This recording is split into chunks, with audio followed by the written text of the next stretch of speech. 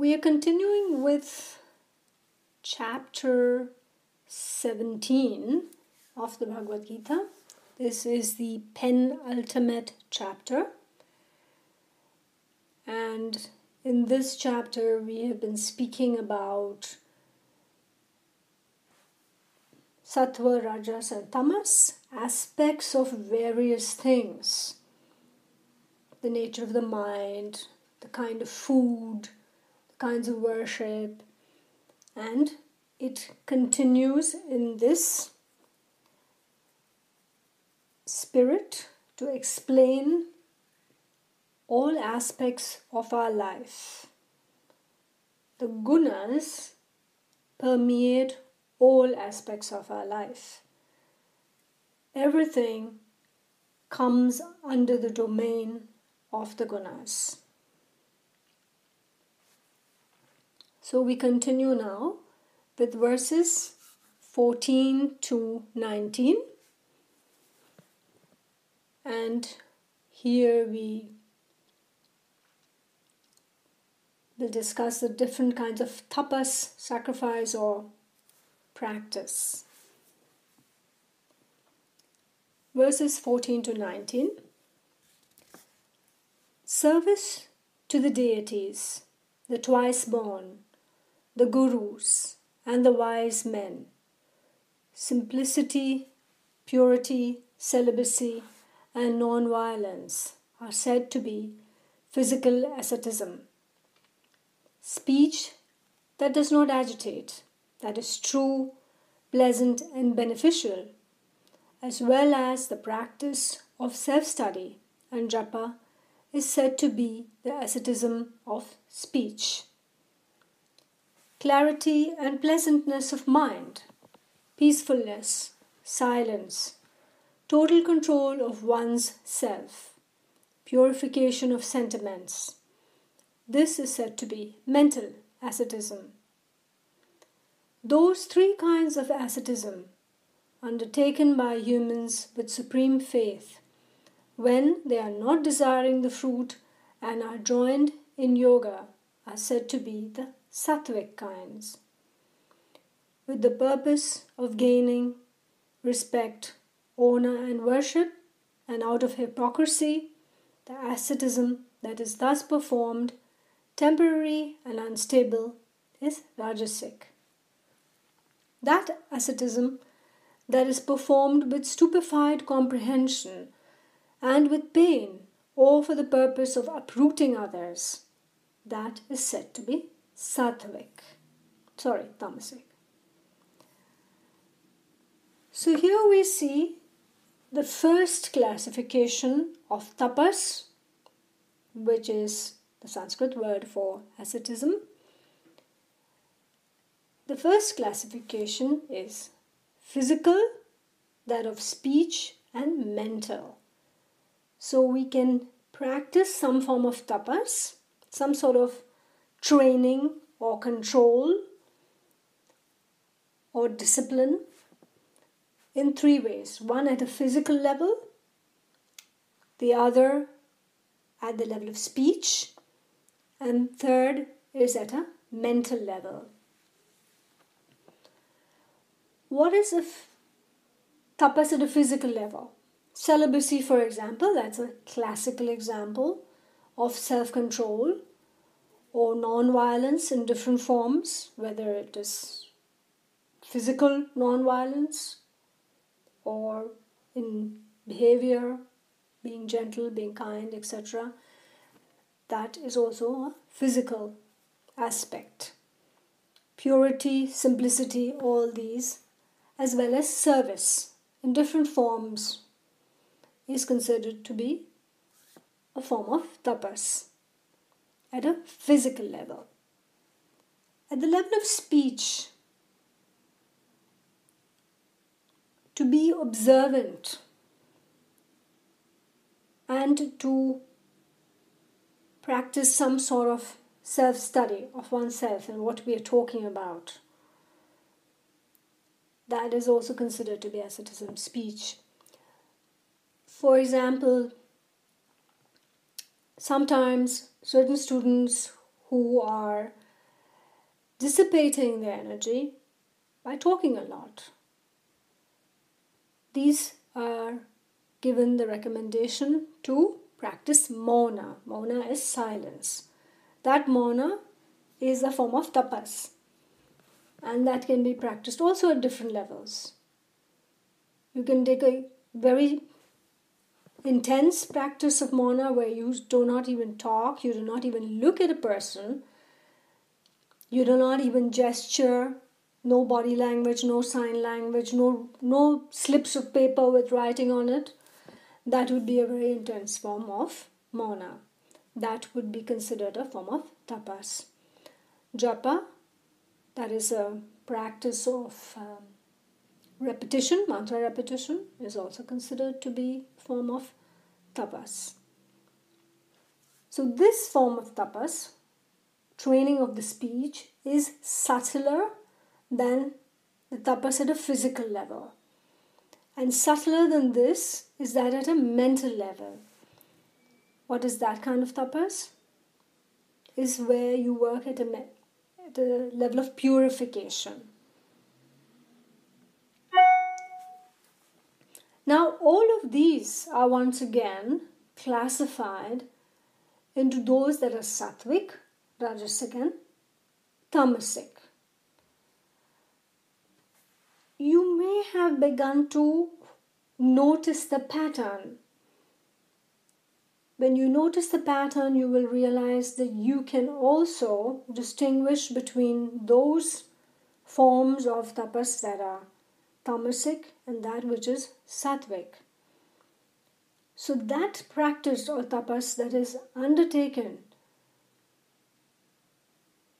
with supreme faith or with great deal of bhava, not with the particular desire of a certain fruit or reward, that is considered to be sattvic.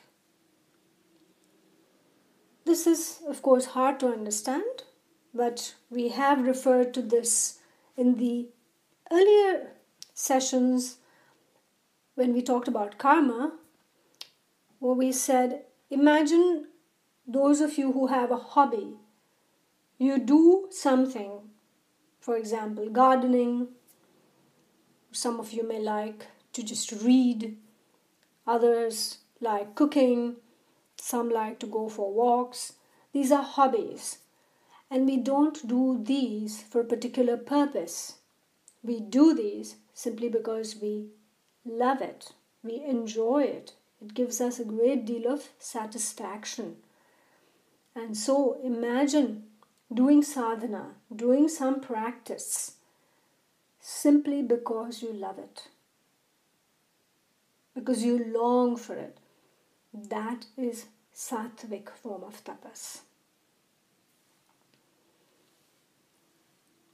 Most of us don't always experience such a sattvic form of tapas or self-training. Very often it is mixed with a slight rajasic element. So we may perform some sort of tapas or sadhana with the aim of getting some respect. That which is performed out of sheer hypocrisy, just to pretend. Or that which is very unstable. You do it one day and then you don't do it for the next 10 days. That is considered to be all rajasic form of tapas.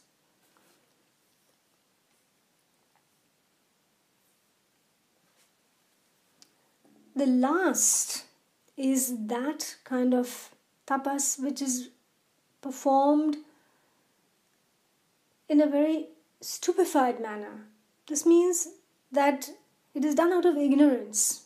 There is no clear understanding behind that form of tapas. We have heard about tapasvin or ascetics who have performed things which amount to self-torture.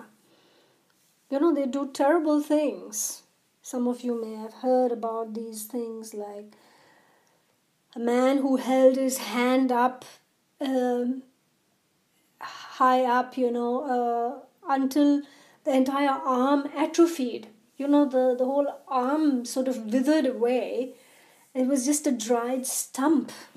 That entire arm just atrophied. The muscles atrophied and the whole entire arm was useless because he held his arm up for years. And this is almost a form of self-torture, which is not recommended by the texts, the yogic scriptures. Such a tapas would be considered tamasic. There are also traditions in India where practices are done for the purpose of hurting others. It's a form of black magic. And one can use prayer, chanting, mantras with evil intentions. Such a sadhana or such a tapas is also tamasic. So in this way, the Bhagavad Gita classifies practice or tapas. As we will continue, you will see that almost everything can be classified like this. And this gives us a great deal of understanding, because not all sadhana is useful or beneficial if it is done with the wrong intention. It's tamasic. So the endeavor should be, in whatever you do, to have a sattvic sadhana or practice some sattvic form of tapas.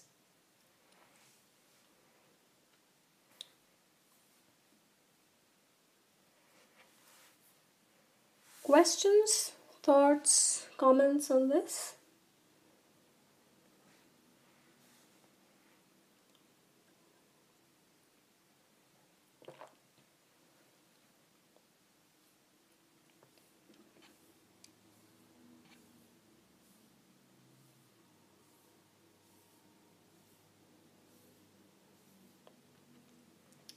Okay, in that case, we continue to verses 20 to 22. These verses talk about charity, gifts or donations. So verse 20 says, one ought to give the charity that is given thus to someone incapable of returning the favor that is given at the right place and time towards someone worthy. That charity is remembered as sattvic. That which is given with the purpose of gaining a return or aiming at a fruit or given with distress, that charity is remembered as rajasic. That which is given at an inappropriate place or time to those unworthy, without respect and insultingly, that charity is said to be tamasic. Why this specific mention of charity, dan? For those who are on the path of yoga, learning to be selfless includes learning to do some form of charity. And throughout the world, all the traditions of the world, charity is a very important aspect. In fact, there is a kind of a hand rule which goes as one should donate approximately 10% of your income. This comes from a very, very old tradition when most societies were farming-based societies, agricultural societies, and every year the farmer had to keep 1/10 of his land fallow. That means 10% of all the land that he would normally plow, he would keep fallow. To keep fallow means not to plow, not to grow anything on that land. So 10% would always be left aside. Why was that? That was to allow the land to regenerate. Because if you would keep plowing and harvesting from that land, at some point of time, the land would become barren. So there was always a system of rotation. And this tradition of keeping that 10% aside, in a sense, to give to the divine, was carried forward in all the other aspects of life. And so the idea of 10%, giving 10% in charity, has become a kind of a benchmark. However, what happens is that most people do not want to part with what they have. Everybody thinks that, oh, somebody else has more money, he should do charity, I don't need to do charity. And this is a form of selfishness. Learning to give is a very, very important part of the process of developing and on the journey of going within. It's learning to let go of things, learning to give, to be generous, and not to be a miser. Just remember that the word misery and miser are related. They are related to each other.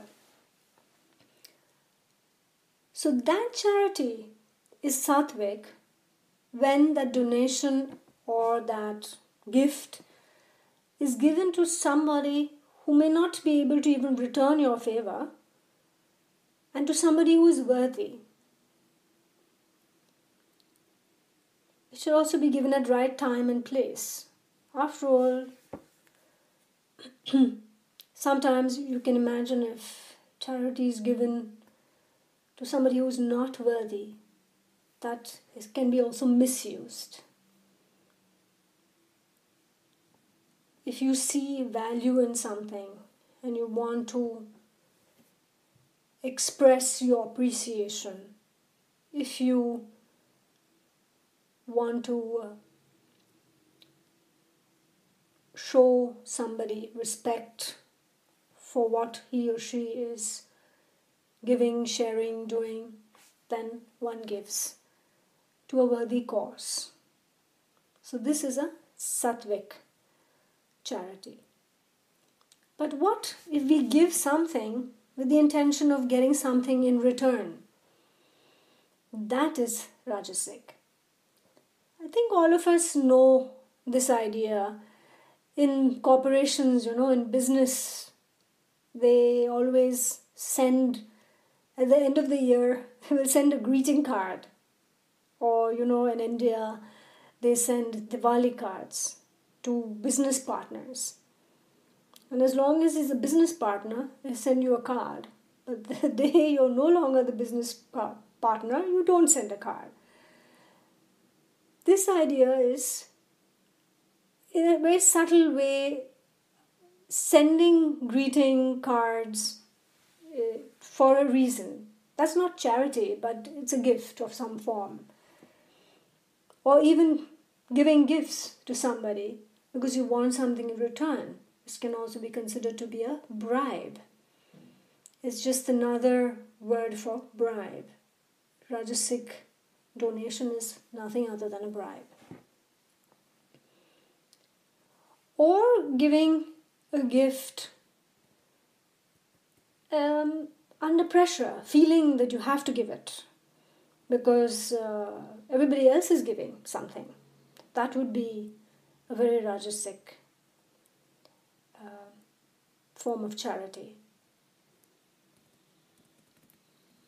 And then comes the sattvic one. So that which is given to those who really are undeserving, or given in a very insulting manner, because you don't really want to give it, you just give it in a way that's actually very disrespectful.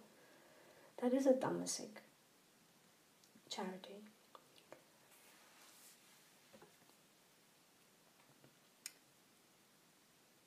In the yogic path, teachers like myself, we have often experienced different forms that people give, and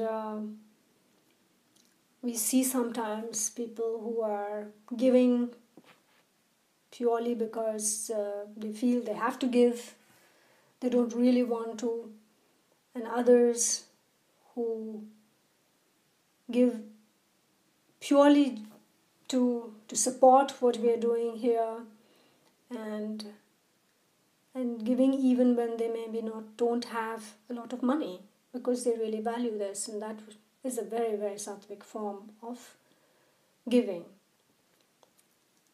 So these verses talk about charity, which is not merely about money. It can also be in the form of work, for example.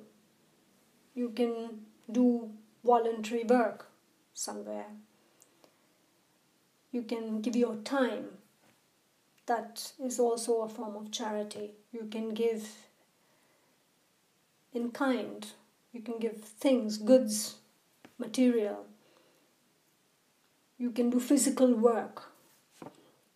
There is a tradition in India of having, in temples, for example, food is given free to the poor. So people can give the kitchen food. They can give them sacks of grain or food or things as charity. Or you can offer your time. You can work in the kitchen. Also, that's possible. So these are different forms of charity. It's not only about money or gifts. It can be done in other forms. In the form of material goods, in the form of time, effort, and these aspects. And learning to give is a very important part of this inner journey towards self-transformation. Any questions about the three kinds of charity? Yes, Manisha.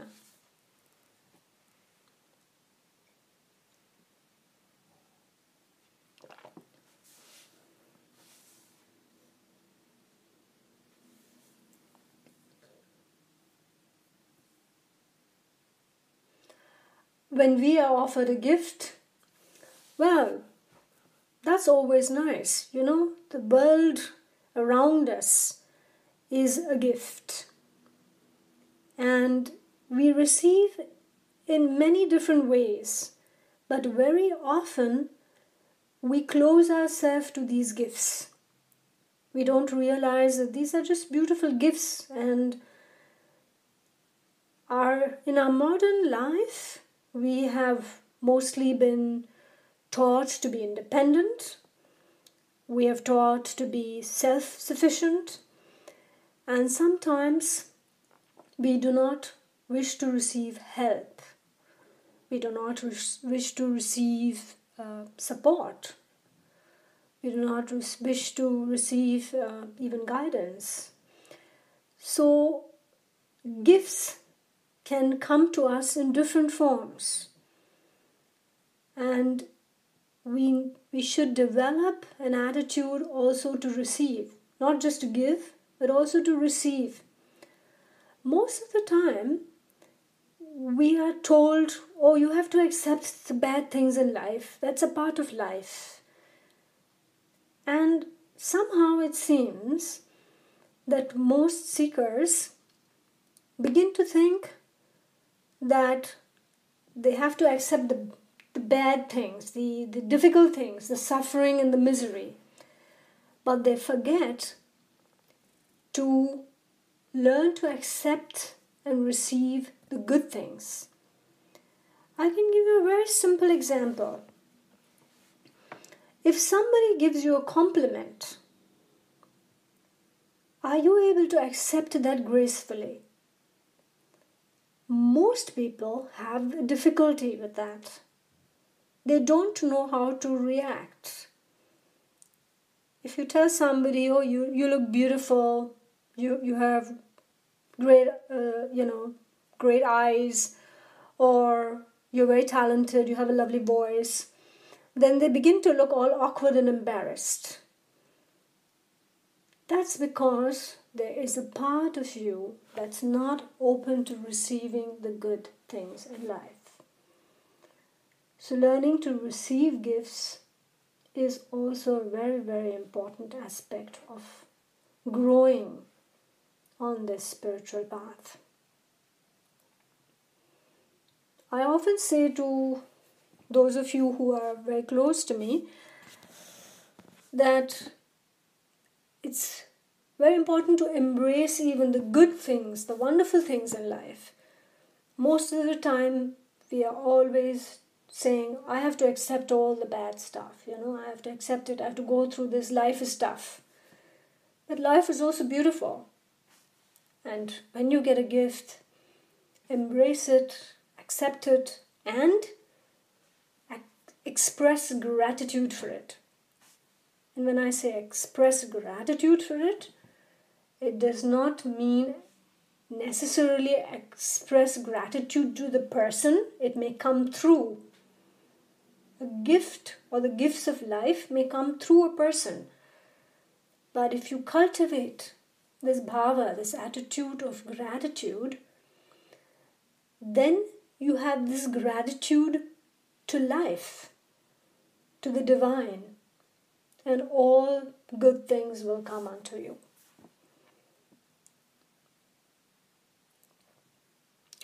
Thank you for that question, Manisha. That was actually a very, very nice little twist on giving, also receiving.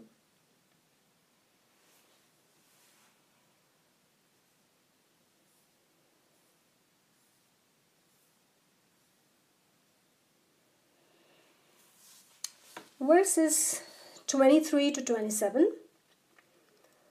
Om Tat Sat. Om, that is reality. This is the threefold statement concerning Brahman. From this the Brahmanas, the Vedas and the sacrifices were produced in the ancient past.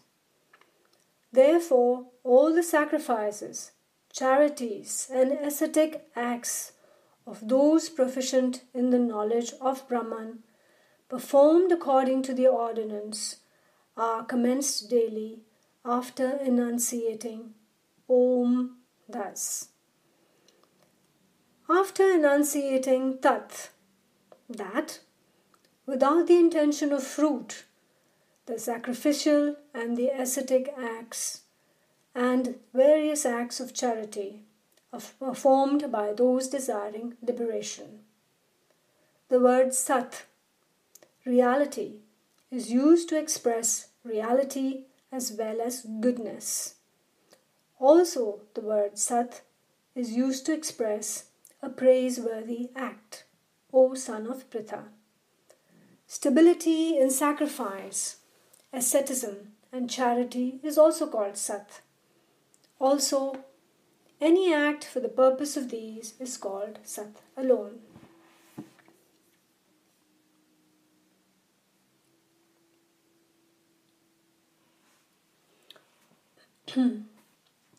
Om Tat Sat is like a little mantra, and it actually captures all of reality. Om is the mystical word pranav, and this expresses the three states of consciousness and the fourth, that is beyond. Om is a subject by itself, And very soon, in the next weeks, when we have completed the Bhagavad Gita, we will start with the 3 principal Upanishads, the Isha Upanishad, the Mandukya Upanishad, and the Mundak Upanishad. The Mandukya Upanishad is an entire Upanishad of 12 verses, actually one of the shortest Upanishads, entirely about Om, the mantra Om. And we will go into great depth understanding the meaning, the true meaning of Om, the sound Om.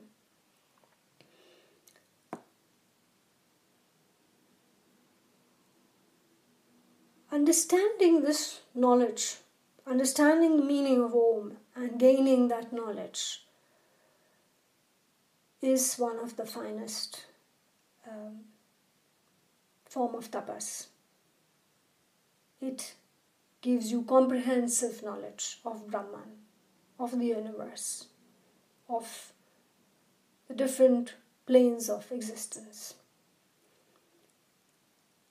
Tat, on the other hand, means that. It is once again indicating that reality which is constant, which is eternal and imperishable.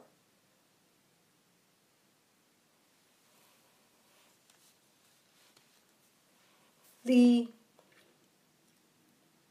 website that I have that first takes its name from Tat, which means that. Sat is still another word to express that same reality. All these are different words basically for one and the same.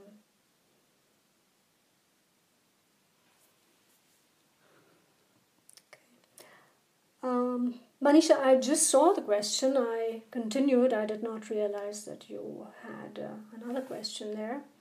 And your question is, can you know the intention, meaning Rajas, Sattva, Tamas, the intention behind the gift, I presume, so that you receive a gift, the intention behind the gift. Is that what you mean? Yeah. Well, if you are sharp enough, if your buddhi has been well trained, and if you're sharp enough, then you will know. And of course, I understand that you do not know whether you should accept a gift or not. I would say in general, the focus should be on learning to accept gifts, because that itself is a challenge. I have seen that most of us are so blocked and have so many difficulties accepting the good things that it takes a while just to unlearn that habit pattern. So we should focus on learning to accept the good part of life, the good things in life. So initially, I think part of that process would be to merely accept gifts or learning to accept gifts. Eventually, as the buddhi gets sharper, you may see that a certain gift is tamasic, a certain gift is rajasic, and a certain gift is sattvic. And then it is merely a matter of your own personal decision whether you want to accept it or not. If a gift is rajasic and you are expected to do something in return, which would, for example, go against your values, then I think it's best not to accept the gift. But if there is no harm in you returning the gift, then why not? You can do that. This is a matter of how you read the situation, and in that moment you might decide in one way or the other. There are no hard and fast rules. You see, yoga is not about rules.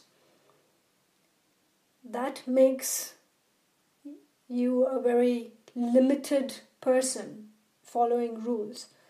So the idea is to develop a sharp buddhi, and then you would know how to respond. Those people who want rules on how to respond or to behave or have strategies, they are not observing, they are not open. So that's why it's important that first learn to accept gifts of life, and then as you develop your buddhi, you will know how to respond to different kinds of gifts, whether they are sattvic, whether they're rajasic, or they're tamasic. Okay?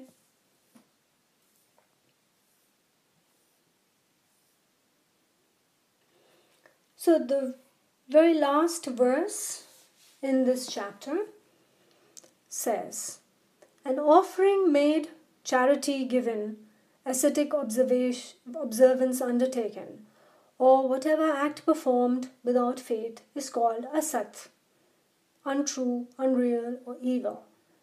It bears nothing, neither here nor after death, O son of Pritha." Yes, bye-bye, Roseanne.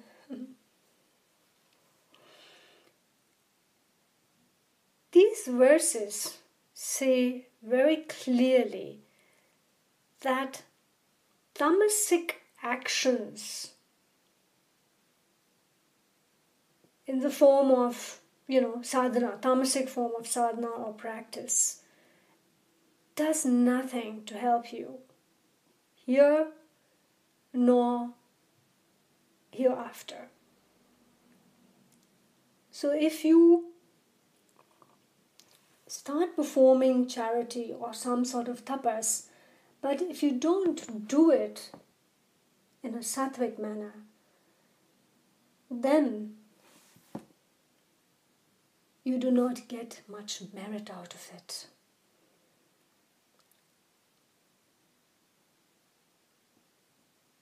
It is best not to do such practices or such sadhana.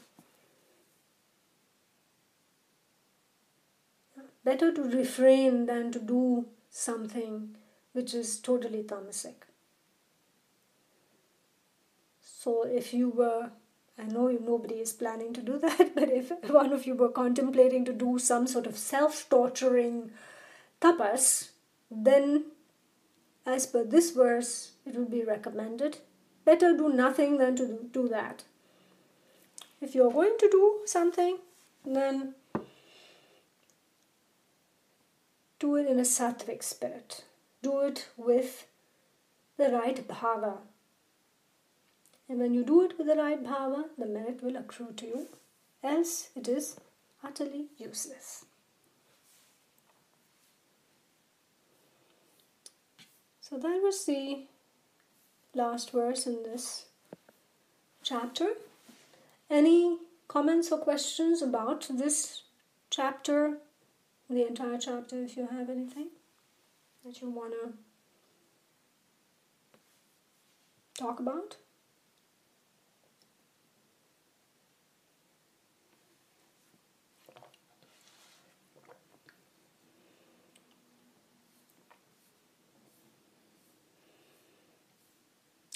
Well, then in that case we go now to the very last chapter, chapter 18.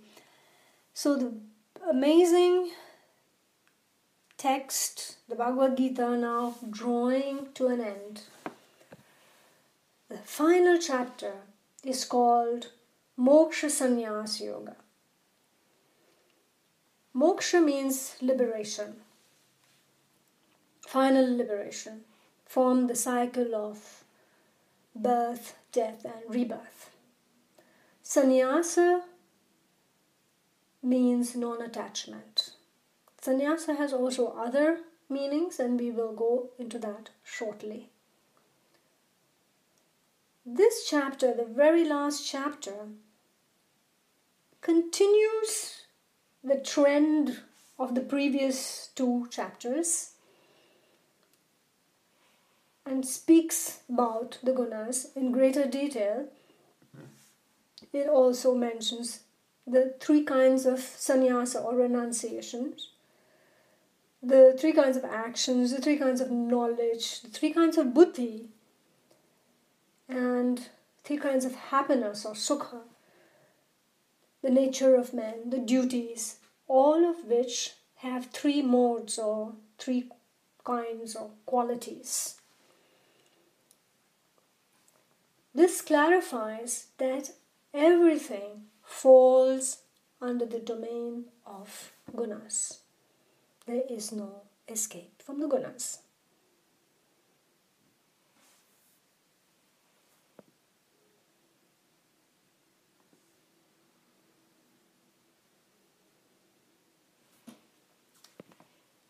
Verses 1 and 2 of chapter 18. Arjuna said, O mighty armed one, I wish to know the essence of renunciation and of relinquishing the fruits, O Lord of senses, destroyer of sin.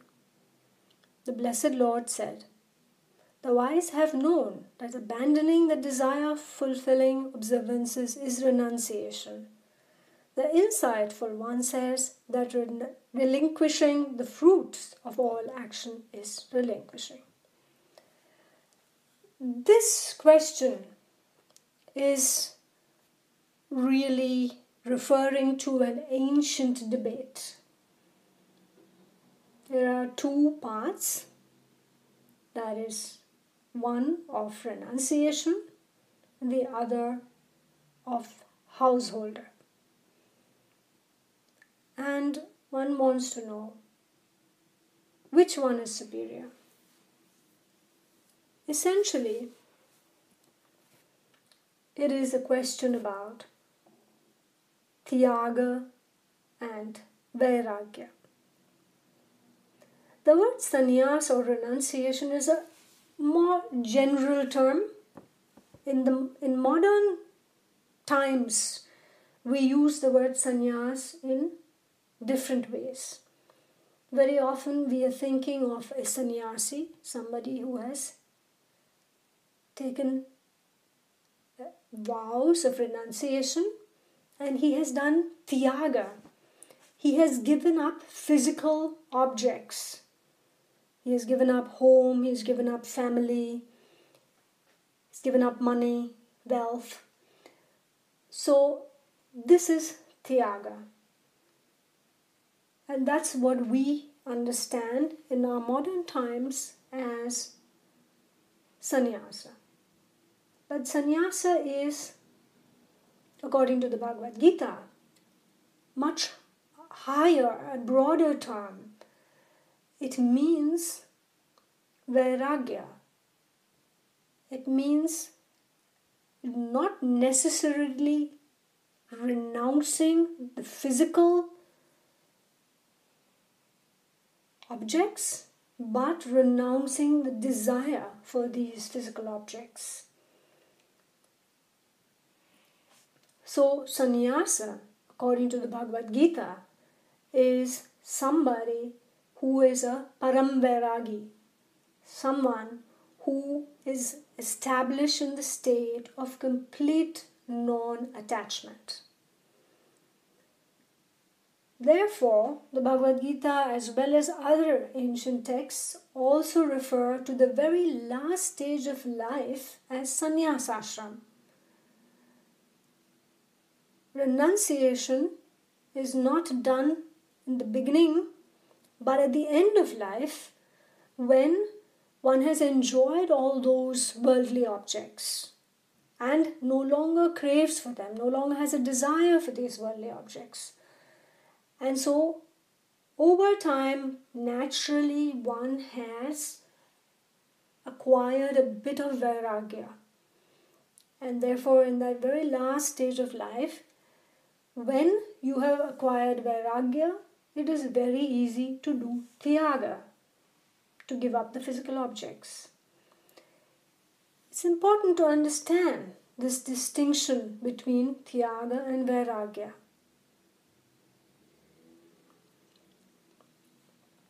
In tyaga, you may give up the physical object, but the desire for the object may still remain in your mind. For example, if you decide today that you've been eating too many sweets and chocolates and ice creams and all these kind of things, and you say, I'm going to give them up, I'm going to renounce them, then you're doing tyaga. You may, however, have a craving for chocolate and ice cream. But if you can work on that craving in such a manner that one fine day, even the desire for chocolate and ice cream is gone. You don't really crave for it anymore. You have a more normal relationship with it.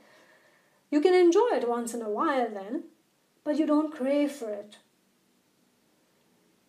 That would be vairagya. And then you say, okay, then I have it once in a while if I want, and if I don't want, I don't have it. You are free. You are free to make a choice. And tyaga, you're not free. You have imposed it on yourself, some external form of force on yourself. While vairagya is an internal renunciation. That's the distinction between the two.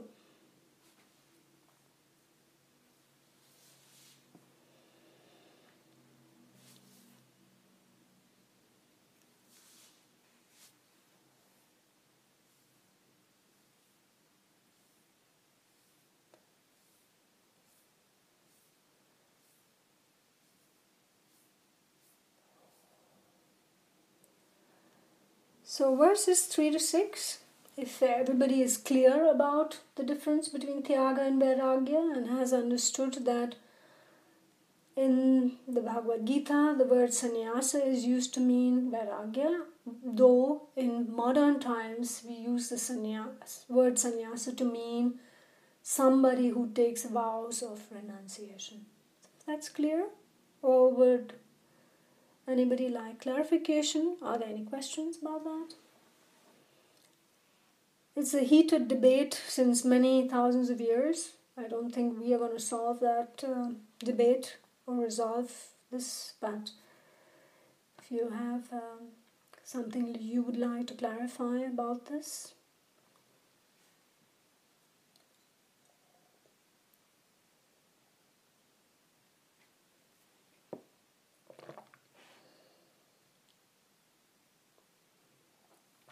Okay, good. If everybody is fine with that. Verses 3 to 6. Some contemplative thinkers say that action should be abandoned like a fault. Others say that sacrifice, charity, and ascetic actions cannot be relinquished or renounced. In this regard, hear my determination concerning relinquishment or renunciation. O best of Bharatas, O tiger among men, relinquishment or renunciation indeed is of three kinds: sacrifice, charity, and asceticism. These acts should not be abandoned. Indeed, they must be done. Sacrifice, charity, and asceticism are purifiers of the contemplative and the wise. Even these acts, however, should be performed after abandoning fruits. O Sanapratha, this is my definite view. So, we hear once again that one should perform some sort of sacrifice. The word sacrifice does not always mean ritual. It is a broader term, means sadhana, it means worship, it means internal worship. It could mean rituals. One should perform charity and some sort of self-training or self-control. These should not be abandoned, but they should also not be performed with the view of gaining some fruit or reward. So, if you perform these actions, which you should, then do it selflessly. Do it because you enjoy doing it. Grow into it, cultivate that habit. The next verses continue, therefore I will just read further. Verses 7 to 9 are also about renunciation. It is not appropriate to renounce the eternal act. I think there's a mistake here, it means external act. It's not appropriate to renounce the external act. To abandon that out of delusion is said to be tamasic. If one abandons an act because it is difficult and out of fear of discomfort to the body, upon committing such rajasic abandonment, one would not gain the result of abandoning. The act that is ever performed because it ought to be done, O Arjuna, giving up attachment as well as fruit, such renunciation is considered sattvic. So once again, 3 kinds of renunciation. The first one is giving up all external action. This is considered tamasic. Some of you may know the story of Sant Gnaneshwar, who was a Maharashtrian saint from the 13th century, I think it was. He is one of the most famous Maharashtrian saints from Maharashtra, a part of India. And his father, Vitthal Pant, left his wife and his 4 children, abandoned the family, and went off to become a swami or a sannyasi. When his teacher found out, quite accidentally, that Vitthal Pant was actually married and had children, he sent him back because it is considered to be wrong to do this. One cannot renounce the world when you have responsibilities and duties to perform. That was a tamasic renunciation, and he was sent back by his teacher to his family. If you abandon action and say, I want to renounce everything, simply because it's difficult, you can't cope with things in life, you want to escape, you want to just leave the world, that is escapism, that's not renunciation. So, renunciation out of fear, renunciation out of escapism is rajasic in nature. The finest form of renunciation is that in which you give up the attachment as well as attachment to the fruit. You do the action, perform the action selflessly because it has to be done. It's a form of duty. Unfortunately, these days, we consider duty to be a burden. So we do our duty very reluctantly, and our duties do not enrich us, do not enliven us. Our duties are so heavy and bothersome that we only want to escape from them. So this is naturally not the spirit of performing duties. Perform your duties lovingly and cultivate that just as we talked about the hobbies. Perform all your action as if it were a hobby, something you enjoy doing. If you enjoy gardening or you enjoy cooking, then perform all your actions in the same spirit.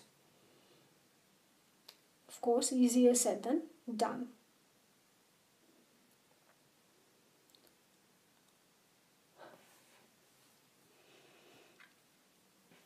Okay. So, any thoughts, questions about this?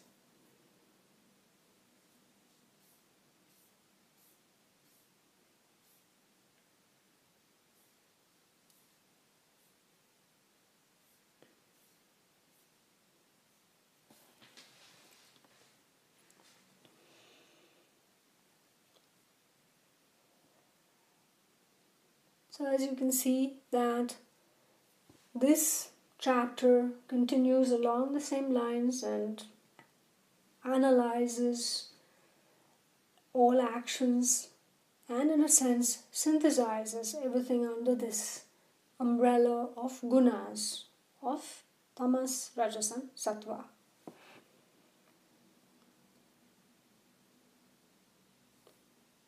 Well, the question is if I should continue or should we stop here?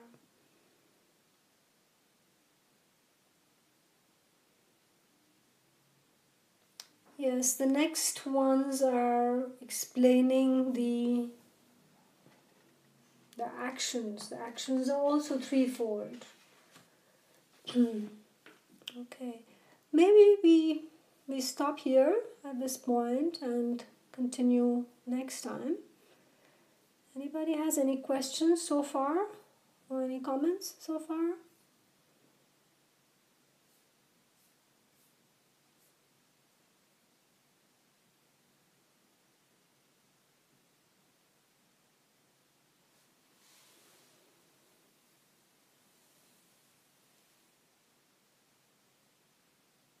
No? No one? Okay, in that case, we stop here and we'll continue next time. Take it from here. So I wish everybody a nice weekend.